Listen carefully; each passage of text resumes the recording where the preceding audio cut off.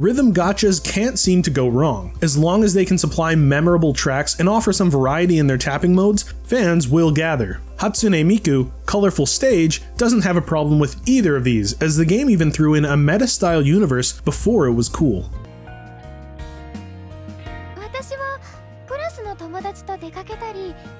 The story of a rhythm game is typically lighthearted, such as friends getting together to make an awesome band with a few unnecessary obstacles. However, Hatsune Miku Colorful Stage gives us a pretty charming narrative. Each band within Colorful Stage has something they've lost within their passion for the stage, or are on the cusp of achieving what they want in their performances but can't quite get over that hump.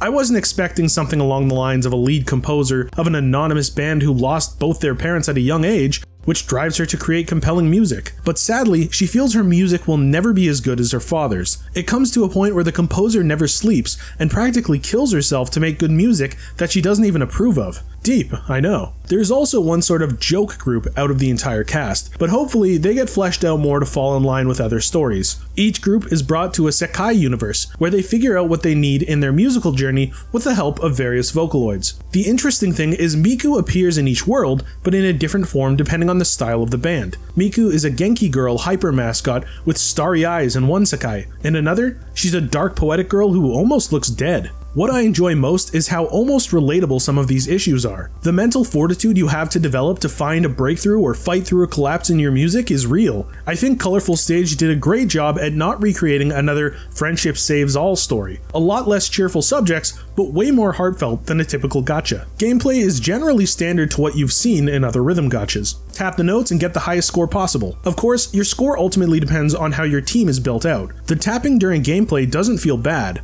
but this game is a little more unforgiving because a good note tap breaks your combo, which can be rather frustrating. Further, I found this weird dragging note where you have to follow a curve a bit rough on the thumb. I sometimes fat-fingered it, which threw off the rhythm. Getting your team to high levels at a relatively quick pace is no easy feat either. The materials required to level up units come at a snail's pace after each completed song, depending on your grade. To begin with, many units aren't too strong, so expect a lot of C ratings with minimal growth. There are costumes you can craft to change up the look of your singers, but even that is a chore to grind all the necessary materials. Thankfully, all the songs are pretty catchy. Performances in the background aren't distracting in the slightest and look amazing. I'm a fan of Nightcore at 2500. Their music has a somber, mysterious vibe to them, yet still keeps me bobbing my head. One of the more unique aspects about the game that I wasn't aware of until exploring the menus is what I like to call their metaverse. You know, that thing Zuckerberg at Meta and all these other tech experts are trying to create that end up looking like Habbo Hotel? Meanwhile, things like VR Chat and Hatsune Miku Colorful Stage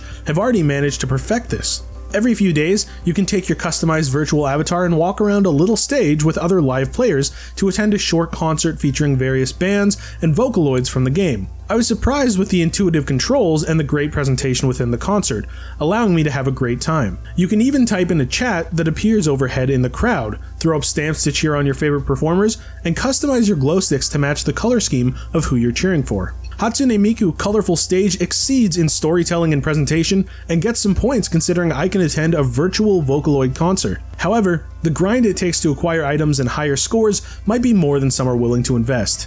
Still, the music is what we're here for, and the game definitely brings the best beats to the party. Noisy Pixel is giving Hatsune Miku Colorful Stage an 8 out of 10. Thanks for watching. Please check out the full review at noisypixel.net. Noisy Pixel is run by a group of gamers who work hard to deliver news, reviews, previews, and more. Please subscribe to keep up with all our future content.